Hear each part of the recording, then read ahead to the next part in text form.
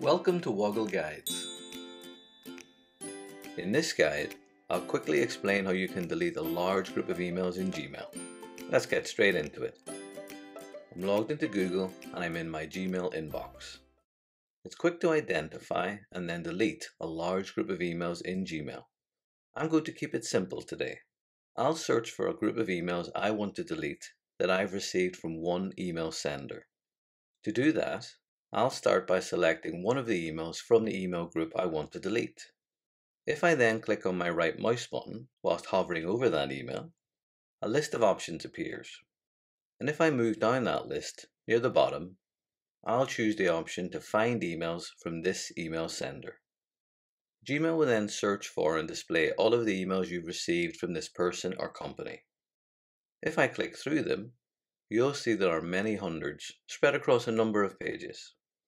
Returning to the first page of that list of emails, I want to make sure that I select all of those emails to delete, not just those mails in the first page.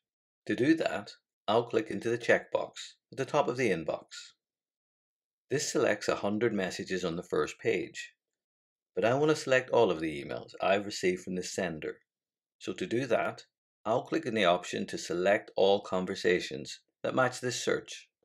Gmail confirms that all the messages in this search have been selected. I'm now ready to delete these emails. To do that, I'll move my mouse pointer to the top row of the inbox, where you'll see a number of icons have appeared. The one we're interested in, however, is the trash can icon. Moving my mouse over that, you'll see it offers us an option to delete emails. I'll click on that once to choose it. A new pop-up window then appears that asks you to confirm that you want to proceed with a bulk delete option.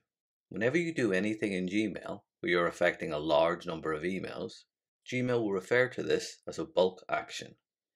To delete all the emails you've selected, click on the large blue OK button.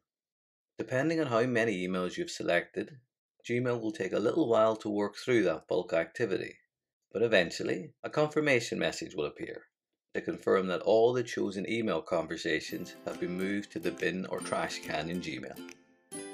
I hope you found this Woggle guide useful and learned something new. If you have, please like or subscribe for free so that you can find out when new guides are available. Thanks for watching, and do look after yourself until next time.